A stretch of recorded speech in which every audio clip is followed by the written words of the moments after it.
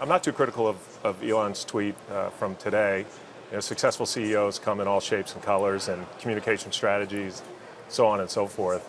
But if you go back to the ridiculous funding secured tweet, that is something I'm particularly critical of. I'm very empathetic with people who bought that stock at 340, thinking, wow, this is a company that's going to be taken out for 420, and now they've lost quite a bit of money. And it does kind of beg the question, what is the role of the board in a situation like that? And a role of a well-functioning board, first of all, they pick a great CEO who's developing a team. They identify the key risks to a company and the mitigation plans, and they make sure the company's compliant with all rules and regulations. And this was a case where a company wasn't compliant with rules and regulations. And I'm hoping that this is a turn-the-corner moment where boards add a fourth responsibility, which is protect the reputation of the company.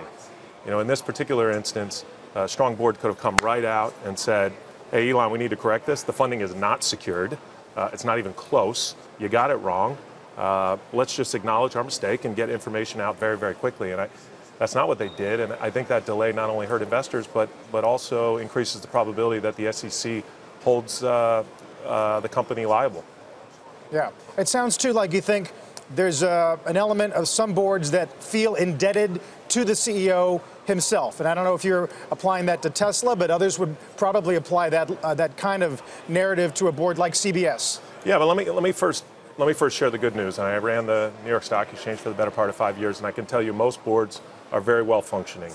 The days of crony boards sort of enriching management or enriching themselves are by and large gone, or they've diminished significantly. Activist investing has actually been quite helpful in this regard.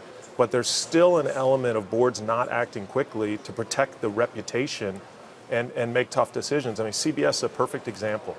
Why would that board not have said, okay, Les, we'll take it at face value that these accusations in this first New Yorker article are not true because you're telling us that's the case, but we're going to go ahead and we're going to have you step down while we pursue an investigation, because we think that that's the right thing to do in the name of good governance. It looked at the time like an obvious decision, and certainly with the benefit of hindsight, it looks like it would have been the right decision. And I suspect it's because the board wasn't contemplating this fourth responsibility of how do we protect the reputation of our business for the long term.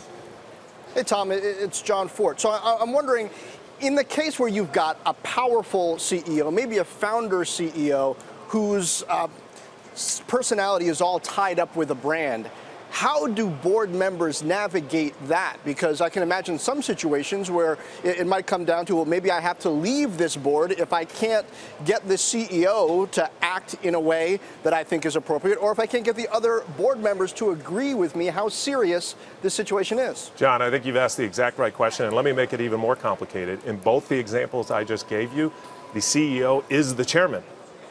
So that complicates it even further. But I've seen this model work. I'm a believer in the chairman and CEO model when appropriate, and you can have a very strong lead director.